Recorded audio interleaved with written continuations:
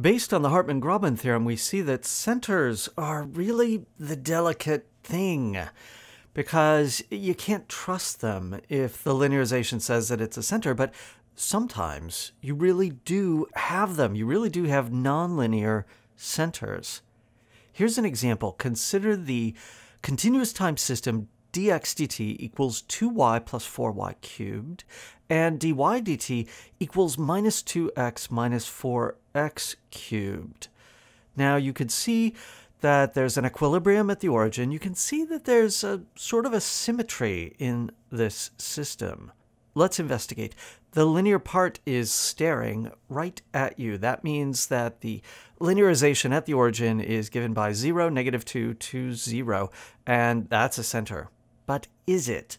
Does this really have a center at the origin or not? Well, if we simulate it, we can look at what happens, and boy, it sure looks like a center. It just looks a little deformed. This is not perfectly circular. Of course, those higher order terms matter. Well, this is fine as far as simulations go, but how do we know that this really is a nonlinear center? How do we know that a neighborhood of the origin is filled up with periodic orbits? Well, here is a bit of inspiration. Let us consider the following function, phi, given by x squared plus y squared plus x to the fourth plus y to the fourth. Where did that come from? It seems like I've sort of integrated something from the differential equations. Well, let's consider what the derivative of phi with respect to t looks like. I can use the chain rule, and I can say that d phi dt is partial phi partial x times dx dt plus partial phi partial y times dy dt. Remembering what dx dt and dy dt are, plugging that in, what do I get?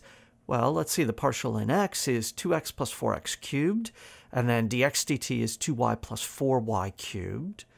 And then the partial with respect to y is 2y plus 4y cubed, and then dy dt is minus 2. Ah, yes, that's it. This perfectly balances. This vanishes. This gives us d phi dt equals 0. Such a phi is called an integral, and this function is constant along orbits of this dynamical system. This leads us to a more general definition. We say that a system is integrable. Some people like the word conservative. If there exists an integral, a function that is locally non-constant. I'm going to call this function phi. It goes from the plane to the reals, and this function needs to be constant along orbits.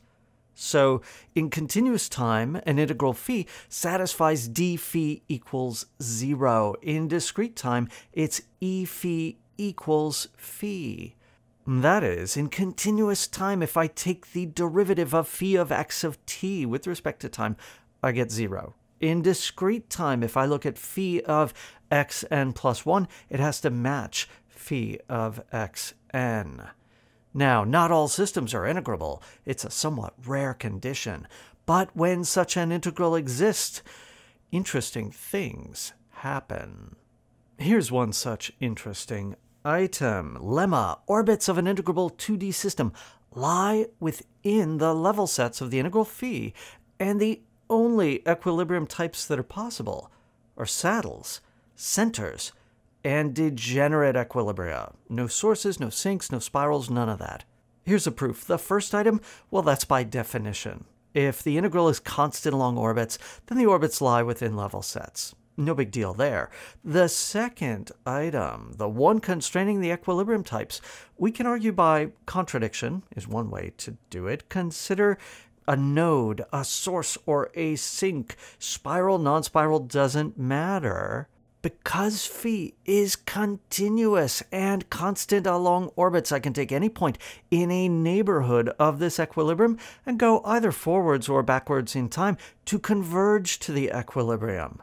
That implies, by continuity, by definition of an integral, that this function phi is constant in a neighborhood of this equilibrium. And recall, in order to be integrable, this phi has to be locally non-constant. That's the proof. That means you can't have nodes. Now, you can have saddles, you can have centers, and in fact, those are very, very typical in integrable systems. Discrete, continuous time, doesn't matter. But of course, you've probably already seen what the problem is here. Given a system, is it integrable? Does phi exist? If so, what is it? How do you find it? Well, we can't give a complete answer to that question, but there is a special class of integrable systems in 2D continuous time that is very nice. Here's the definition. A 2D continuous time system is said to be Hamiltonian if, for some continuously differentiable function h from the plane to the reals, we can express our system as dx dt equals partial h partial y, and dy dt equals minus partial h partial x. Now, what is this? Why do we care about this? Well, observe, such an h is an integral for this system. I'm going to leave it to you to compute dh dt, plug in these values, and what you're going to find is that you get the second partial in h with respect to y first, then x, minus the second partial in h with respect to x first, then y. Using the fact that mixed partial derivatives commute gives us 0. H is an integral.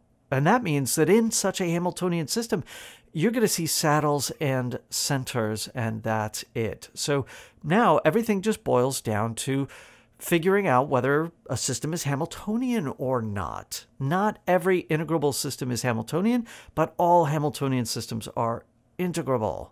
And the good news is that if you're working in continuous time on the plane, then we can answer these questions. Here's a lemma.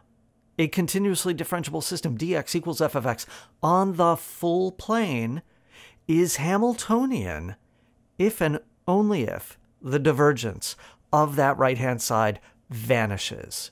That's pretty cool because that's easy to check. Here's the proof. In one direction, so if it's Hamiltonian, the divergence is 0, that's the computation we just did. That all boils down to mixed second derivatives commuting. The other direction is a little bit more delicate. If the divergence everywhere vanishes, how do you reconstruct that Hamiltonian? How do you know that it exists? There is something that you may have seen back in multivariable calculus. It goes by the fancy name of the Poincare lemma. Not the last time you're going to hear that name. And one of the things that it says is that, if you like, divergence-free vector fields are curls. So any vector field that is divergence-free can be represented as the curl of some other vector field.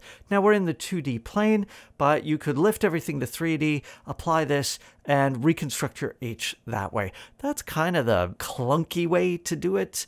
There are fancier versions of the Poincare lemma that allow us to conclude this automatically. One way or the other, the important thing to remember is that if the divergence is 0, you get a Hamiltonian system. That's very nice. Only works in the plane, only works in 2D continuous time, but it does work.